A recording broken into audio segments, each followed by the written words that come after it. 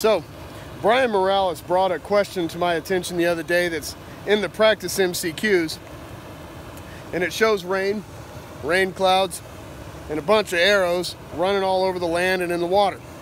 And now is a perfect time to understand and talk about that question. And the question was, which cycle is being shown here? And I think the best place to talk about that is in it, okay?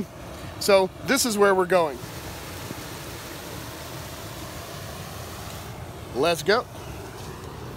We have some gully erosion. Oh, God. Okay. Leave my rod and reel over there.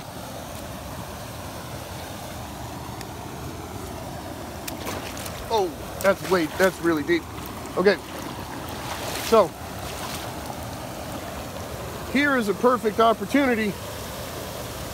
That I know that gets like for real deep over there, like over my head deep. Okay. So, in that question, it shows loads of arrows running off. It shows rain coming down from the sky. It says, well, which cycle is this, right? And so, and I know this creek because I do some fossil hunting here. I may actually be stepping on fossils right now, as a matter of fact. But anyway, let's talk about what cycles interact with the rain.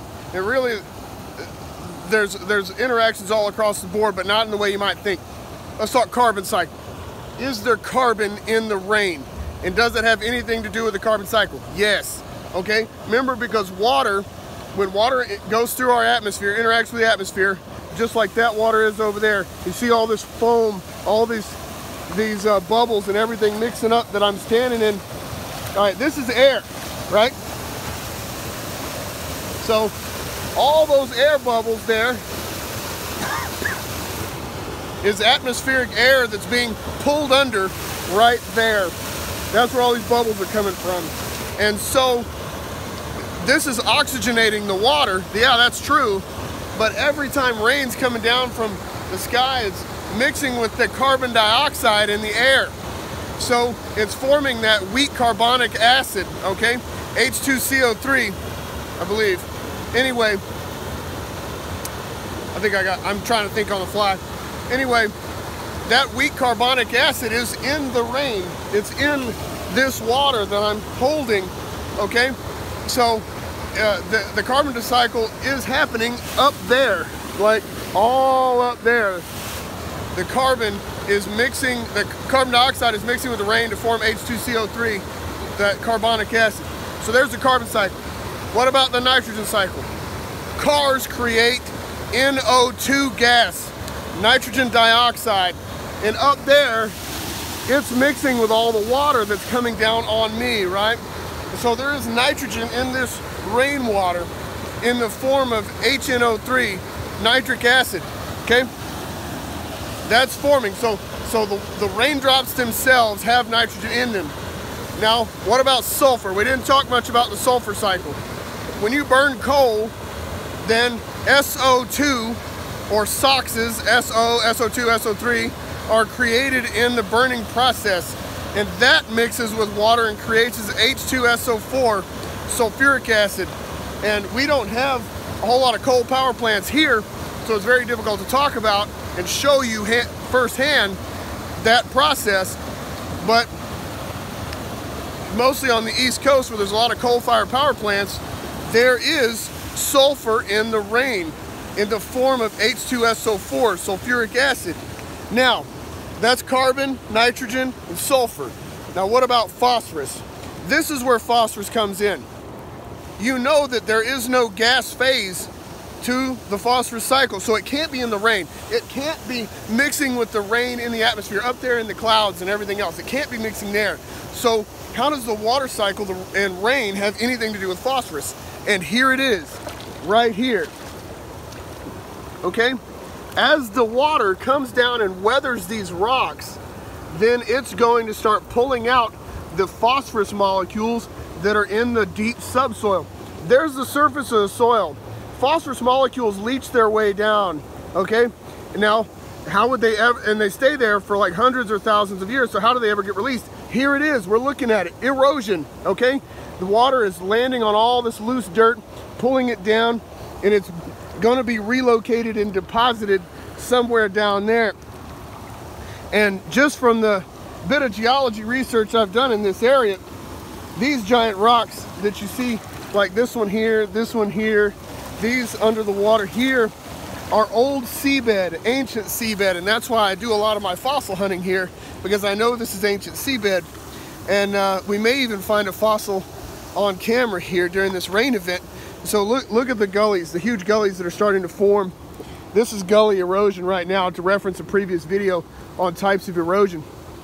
But this is what these are holding phosphorus, because I know these were part of the sea floor. Okay, so one of the things that you learned in the phosphorus cycle is that a lot of the phosphorus ends up in deep ocean sediments. That becomes sedimentary rock, and you're looking at it. This is it. You can even see the layers in that one. This is a clay sea floor. Okay, and so this is where you can see there.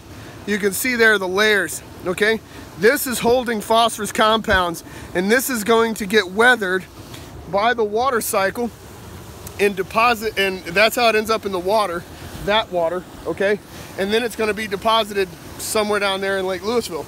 Okay, so that is where, and that's the answer to the question. Okay, that's the question that Brian Morales asked me the other day, was, well, you know, which one is it? And it's a phosphorus cycle, but it's not in the rain itself. It's not in the rain drops, it's not in the rain clouds, it's not forming up in the atmosphere. It's down here, oh geez, in the erosion events, in these rain events. Now, is that good or bad? Okay, try not to think of things as being good or bad. Try to think of things as are, and they might be good or bad. It depends. Okay, so wow, look at this gully here.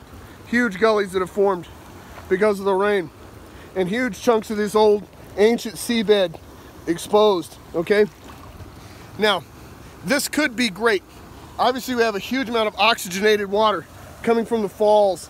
Every wave, all these little falls and everything else create oxygenated water for the fish and organisms and insects and things and larvae and things that are in this water right now with me. Okay, that's great. Now, could we have a huge amount of nitrogen running off? Yeah, from fertilizer, from all these lawns that are being fertilized all the time. We could have, this could be disaster. This could be the beginning of the end for some body of water downstream. We just don't know, because you have to study what's in the watershed, in the drainage area. Okay, now, could there be phosphorus? Sure, we're looking at it. Look, here's the alluvium right here. I don't know if you can see, this is very deep, and there's our shallow water right there running out of this gully, is forming a tiny miniature delta. This is our alluvium deposit here. Actually, this would be a perfect place to find fossils, but anyway, we've probably got, we know we got a lot of phosphorus running off. Turbidity, that depends on the soil itself. I have a lot of exposed soil here, and it is making some turbidity, as you see. Look at that. It's making some turbidity, but it's not that bad. We do have some clear water. So this could be a turbidity problem waiting to happen. We've got a whole lot of grass coverage up here, so a lot of this soil is being held in place. So the turbidity is probably not going to be that bad. Now, what about other chemicals? What about garbage, sewage, leachate, which is the liquid component, the goo at the bottom of the trash can? That's called leachate. That could be leaching. All these people put their trash barrels out on Friday.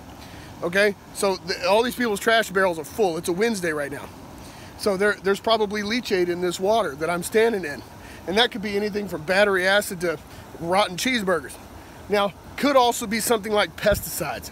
All these people have pest service, you know, pesticide companies that come out and they spray for spiders and fire ants and who knows what, wasps, all that stuff. Well, those chemicals don't really break down most of the time. Sometimes they break down in sunlight, but a lot of times they're persistent. And that's what the company will tell you. They tell you, oh, well, this treatment lasts for 3 months. Oh yeah? Well, when it rains, here's where it ends up. In the living world, in the ecosystem, okay? And all the creatures that live here, plants and animals that live here, flora and fauna, that's what that means. Flora is plants, fauna is animals. It ends up here. This is where all the pesticides are gonna end up. From the watershed is gonna run down slope through the watershed and end up here. So is this rain good? Who knows? Depends on what's in the watershed, depends on what's running off into this aquatic ecosystem right now.